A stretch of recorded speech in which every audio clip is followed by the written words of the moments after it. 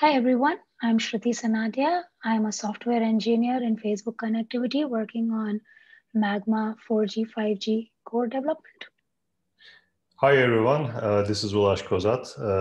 Like Shruti, I am also part of the Facebook connectivity team working on the Magma project. So today Ulash and I are going to talk about Magma. As a lot of you might already know, it's an open source project that started with a 4G use case, added carrier Wi-Fi support, and is now progressing towards 5G.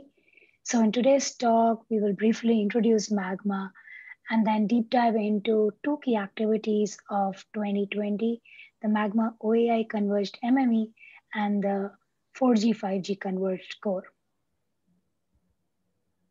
Let's start with the Magma introduction. Magma's mission is quite aligned with Facebook connectivity's mission. We want to bring more people online. And we do it by providing service providers a powerful platform that they can use, to provide wireless access.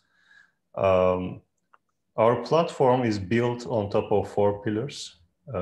Openness is the first pillar. It is open software. The license is free, and anyone can contribute. The second pillar, it is quite flexible. We can handle different deployment scenarios. We can do greenfield deployments with completely new use cases, or we can do brownfield deployments where there are a lot of legacy systems. The third pillar is Magma is very extensible. The microservices architecture is built in. You can add your own services, you can extend the existing services, and you can define new integration points easily. And last but not least, our fourth pillar is the reliability. Magma, a lot of use cases of Magma has rural access with very limited technician access. So from the get-go, it is designed to be very reliable, and it goes through various testing stages to ensure that. When we look at the Magma architecture features, we can easily distinguish 3 different layers. At the bottom of this layer, we have access gateway that integrates multiple radio access technologies, and it provides a local breakout service to the internet or to your local edge cloud. So the Magma architecture with this access gateway, highly distributed access gateway deployments is edge ready today. When we go up to the stack, we have orchestrator and NMS. Orchestrator layer provides RESTful APIs for OSS, BSS layers, through which the access gateway functions can be configured remotely, the services lifecycles can be managed, and the data collection and visualization can be done easily. The third component, Federation Gateway, enables us to integrate Magma over the standard interfaces with the mobile network operators' core functions in terms of policy management, charging, and others. And Magma started as an incubation project under Facebook connectivity, but now it has expanded into an open source project with its own neutral repository and expanded the ecosystem beyond Facebook connectivity, with OAI being one of the key contributors amongst the others listed here. And the repository is quite active. It averages around 50 to 100 weekly commits to the Magma master branch. And in addition to contributions, we also see a lot of use where if the next chart shows the number of unique clones of the repository in a 13-day snapshot in October this year. And as you see, there were 750 unique clones of the repository, which is almost 20 times the number of active contributors, showing that a lot of people are using, testing, building on top of Magma. So let me deep dive into the first activity of this year, which is Magma OAI Converged MME. What exactly? So OAI and Magma have a long shared past. Magma MME service started by forking from the OpenAirCN project in 2016 and continued syncing changes upstream until 2017. Since then, the two projects diverged in their development, and early this year, the two teams got together to kick off a converged MME plan to unify the developer community. So what exactly is the converged MME? Well, it's a unified service that consolidates functionality from both the open source code bases.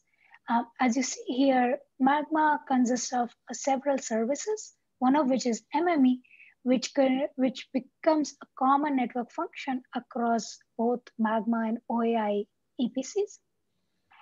We envision three key areas of convergence, one being the S6A interface, where the MME supports both free diameter as well as gRPC to speak with OpenAirHSS and subscriber DB. Another one is S11 abstraction, where the converged MME supports S11 over GTP v2c with standards compliant CUPS SV gateway, and also a gRPC interface towards non-standard session and IP management services. Additionally, OpenAirMME already supports release 15, which is essential for 5G non-standalone support, and we included that on the roadmap.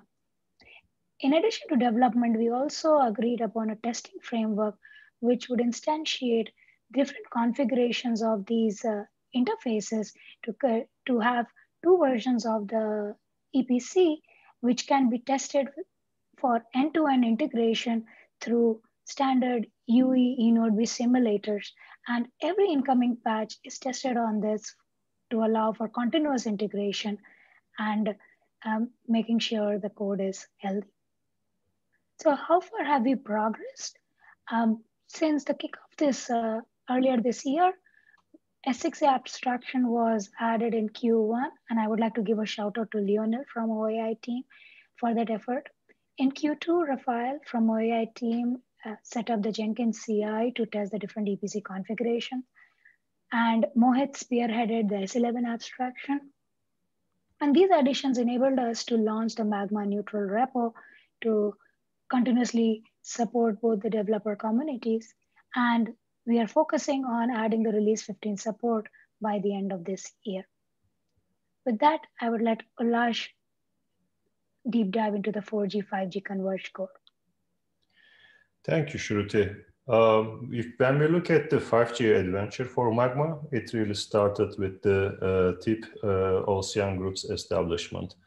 TIP Ocean Group defined three different work streams: application and services, orchestration and automation.